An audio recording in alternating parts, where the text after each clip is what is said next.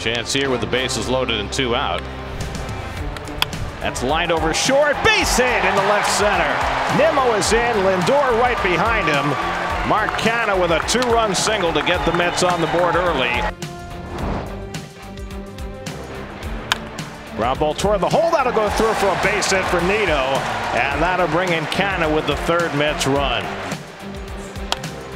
Skimmed down to 3rd and trying to advance is Soto, and now he's caught in a rundown.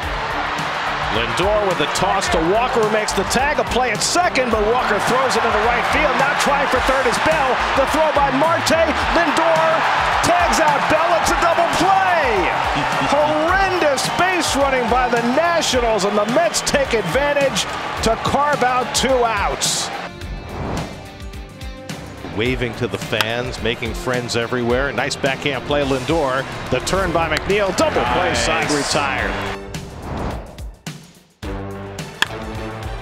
Canha hits one to deep left center. Back goes Thomas onto the warning track at the wall, and it's out of here. Mark Canha with his 2nd home run of the year. There's a sinker that didn't sink, right down the middle. 3rd hit of the day for Canha as he blessed one into the seats. 2-2 from Diaz to Soto. And a high fly ball deep to right center. Back goes Marte onto the warning track, right near the wall, and it's out of here. 3-2 to Bell. It's popped up, 3rd base side. Guillorme hustling into foul territory, and he has room to make the catch, and the ball game is over.